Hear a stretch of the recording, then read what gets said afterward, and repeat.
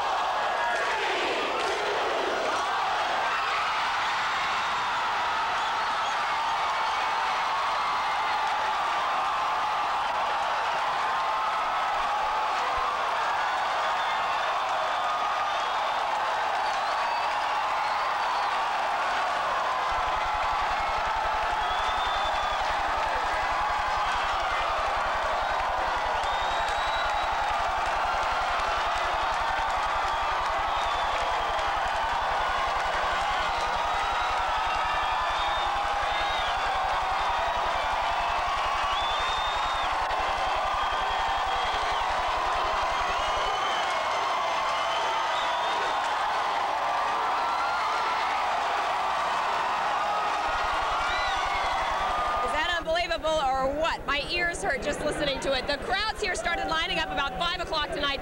1,700 of these rowdy Pittsburgh fans are here tonight, and all night long people lined up outside to try to get in here. And with the Pens Cup, what a night. I can hardly hear myself think, but it's an exciting night. We're going to go back now to you at the station. Do we want to be there or here? We want to be in Chicago. Oh, okay, let's go. We all right?